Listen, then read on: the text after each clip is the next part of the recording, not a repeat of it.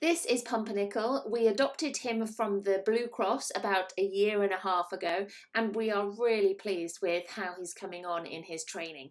We mostly do lunging and long lining work with him and quite a lot of pole work and Pilates, and here he is performing the raised walk poles. He has improved so much since he first started this work. The raised walk poles and the raised trot poles really get him thinking about his feet. His hoof-brain coordination has improved enormously. It also gets him to lower his head, recruit his abdominal muscles and his core muscles. So we've noticed a difference in his posture too.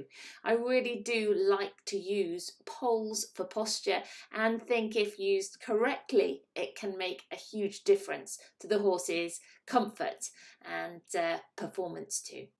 To learn more about poles for posture, head over to the Horses Inside Out Academy.